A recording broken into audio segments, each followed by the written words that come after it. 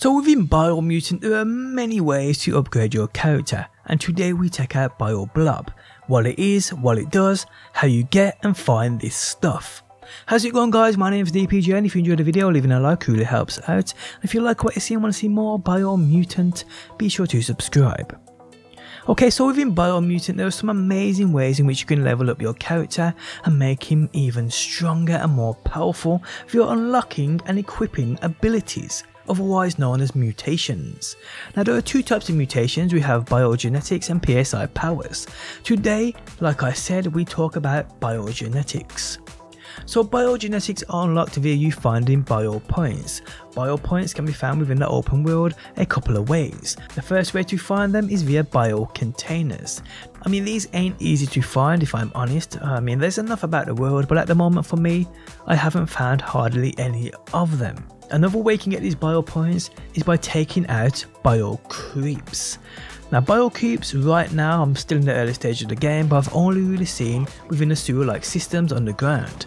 And I mean, they ain't there every time either, but they're a pretty common sight down there. Now once you have enough, you can upgrade your class by applying special abilities, and there's a ton of amazing ones for you to unlock and use here, which you can see within your biogenetics menu within mutations. Now once you have enough points here, you can buy any of the available abilities and bind them to your 4 main controller buttons. Once you are within that battlefield, you hold down that left trigger and press any of the buttons they are binded to. These will obviously use up that kite energy, so keep an eye on that within the top left. But these abilities can be very helpful for sure.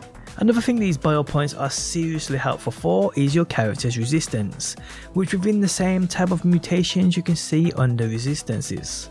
These early on cost 1 biopoint each, and upgrading your resistance means the certain areas of the map in which you will lose health due to low resistance, level those resistances up and you'll be able to explore them. Get them to 100% and you won't lose health within these areas. So yeah guys, biopoints are actually very important, and I will say, as much as those abilities are tempting to use, personally I prioritise resistance before the abilities, but that's just me. So yes people, just a short but sweet video on biopoints, what they are and what they're used for.